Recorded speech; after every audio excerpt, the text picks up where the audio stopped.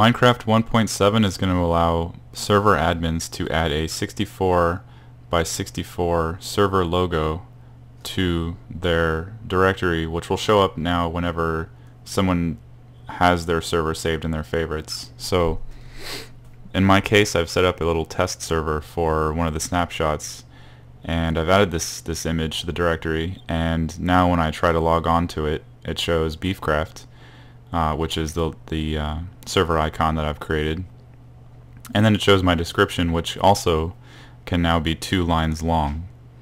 So if you want to add your own, or at least create your own server icon in preparation for the release of 1.7, you can first off use either Paint, Photoshop, or Gimp, or any other editing program where you can basically create an image for yourself.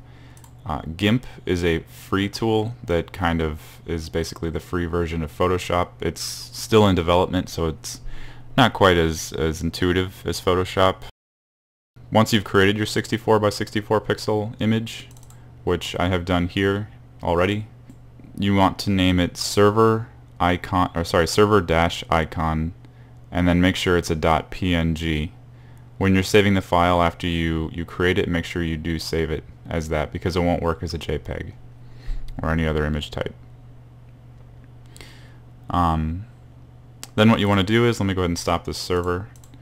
I have basically a 13W42A snapshot server going on, and what I've done is I've added a copy of that server icon to the main directory. So basically I've just copied and pasted right in where all the other files are, and that's how it recognizes it. That's it. As long as it's that name and it's a PNG and it's 64 by 64, when you start the server and attempt to log on, it'll show you your logo, and that's pretty much it. That's all you have to do.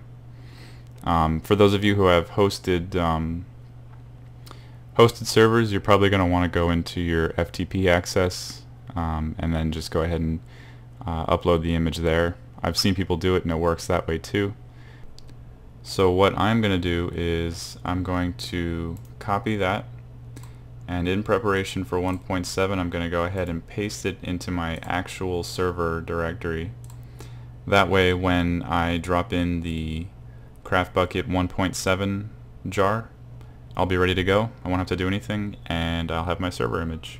So yeah, that's all. If you guys have any questions or anything, just put them in the comments, and take care.